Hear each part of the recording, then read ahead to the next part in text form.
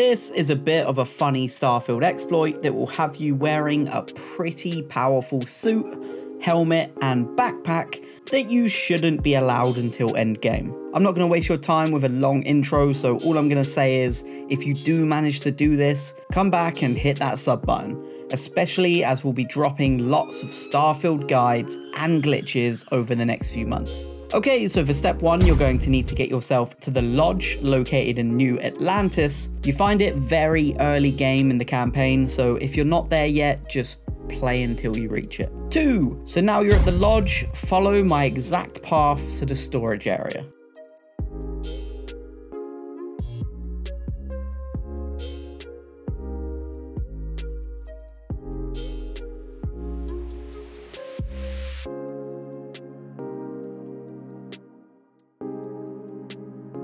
Three, now that you're in this little storage room, you'll notice a full suit with matching helmet and a pack on a mannequin. It's all locked away in a glass display case. The lock is master level, so you'd need to put a pretty significant amount of time into the game to come back and even be allowed to attempt the lock. Or you could do what we do best at gaming exploits and break the game. So from here, just give it the good old-fashioned Bethesda shimmy. Just push yourself up against the display case, aim your crosshair for the small crack between the door and the glass, and you'll eventually see that you can look directly at the mannequin. And step 4, from here, I think it's pretty simple. Strip the mannequin down and equip your new stuff. It's not even classed as stealing for some reason, so you're all good. Speaking of stealing, if you want to see a way to max out your sneak level in literal minutes, then go ahead and click on the video on screen now.